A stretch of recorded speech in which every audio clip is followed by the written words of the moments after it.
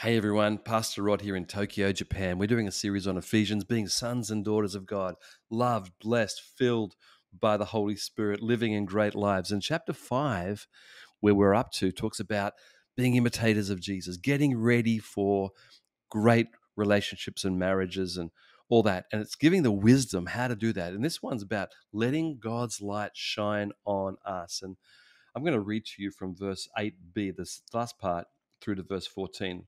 It says here, live as children of light. For the fruit of light consists in all goodness, righteousness, and truth. This is the result of God's light shining in our lives. And find out what pleases the Lord. Have nothing to do with the fruitless deeds of darkness, but rather expose them. The opposite of light is darkness and closedness, and it doesn't lead to joy. It leads to sadness. I believe that there's a time we need to confess and open to God and allow His light to shine on our lives. For it is shameful even to mention what is disobedient to do, what the disobedient do in secret. But everything exposed by the light becomes visible. For it is light that makes everything visible. That's why it's said, wake up, sleeper, rise from the dead, and Christ will shine on you. I love this. I became a believer 44 years ago. I was full of darkness, and on my salvation night, I received Jesus. My heart was changed. I had a new heart. The Holy Spirit came in. I was released from a lot of darkness, filled with His love.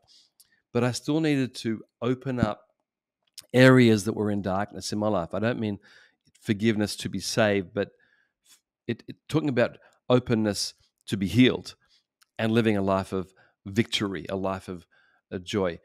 Growing up, my parents were not together, and I got involved in the occult and silly things, and allowed that to really influence my thinking. So as a new believer at 19, I needed to get His light, read the Word, Jesus, what's your word, and love the Bible. And I just replaced the darkness with the light. And as it did, there was an opening to allow God to heal some really deep wounds from when I was a boy with my father and other things. And God was able to do that. I was able to forgive and love my dad. And he became a believer before he died, which is great personal news for me. But this scripture is saying, let God shine on you. Don't hold things in darkness. And as a pastor, I know many people are hiding things, especially in the area of pornography, sexual fantasies, and greed and unforgiveness and offense and all that stuff. It's just tightly wound in our hearts. And I believe that we need to say, Lord, I want to open it to you. I want to confess to you this darkness. And it says, let God's light, Christ's light, shine on you. And when people do that, there is a freedom. There is a new way of living. There is the beginning of healing of so many things that allows us to have great relationships. See, even in my life and Viv's life, God's had to heal us early on that we could have a great marriage. Even though we were believers, there were still things that God needed to heal. And the key thing was opening to God or to someone to help pray with us to open.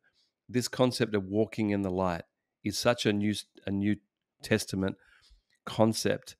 I don't think we need to confess to someone else, but it does help sometimes.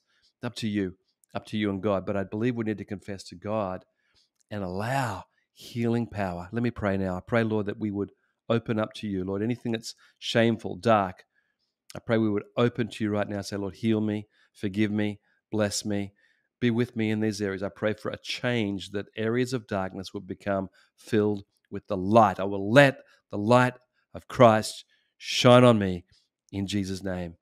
Amen. We're getting ready for great relationships. God bless you. Thank you so much for joining us today. And if you enjoyed today's episode with Pastor Rod, why don't you subscribe on whatever platform you are listening to this, and we'll see you next time.